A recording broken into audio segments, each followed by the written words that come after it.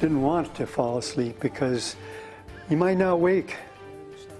It's a survival story for the ages, and what a wild story it is. An 80-year-old man stranded in a Sierra snowstorm overnight using dog biscuits for food is now recounting the terrifying ordeal. New tonight, CBS 13's Steve Large spoke to him near Lake Tahoe.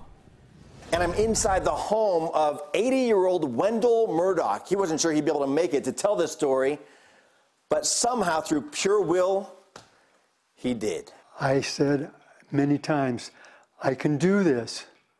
I can do this. Wendell Murdoch was only supposed to be snowshoe hiking for an hour when he got turned around in a snowstorm on a Sierra trail, and 1 hour turned to 2, then 3. The lights started changing, and I'm starting to think, boy, I don't know which way to go from here. As darkness set in, he called the sheriff's department for help, and he saw his cell phone was nearly dead. My phone only had about 6 or 7 minutes left on it. Murdoch, dressed in jeans and a parka, says he chose to stay in the same place where he placed his call for help.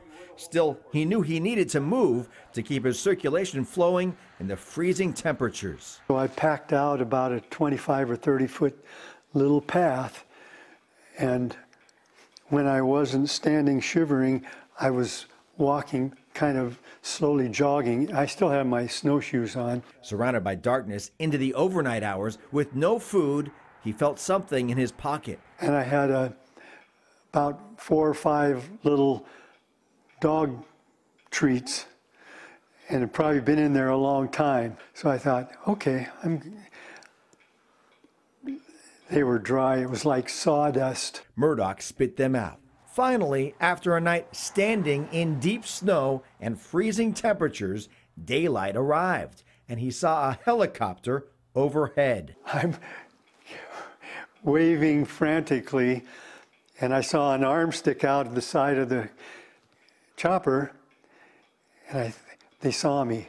A search and rescue crew located 80-year-old Wendell Murdoch after a night in a Sierra snowstorm, alone on a mountain. I survived, yeah. And if you didn't already notice, Wendell Murdoch is not your typical 80-year-old man. In fact, he has a 9-year-old son. Bryce, come on over here. So what do you think of Dad? 2 thumbs up. Wendell Murdoch, survivor and super dad. Wow. Gives me chills. Yeah, what a story. What And an amazing guy. love it when it has a happy ending like that. Wendell Murdoch isn't giving up his life as an outdoorsman. I know, he's so incredible. He's already been snowshoeing and mountain biking since that rescue earlier this month. We wish him well. Yeah, I got to keep up with his 9-year-old, no doubt.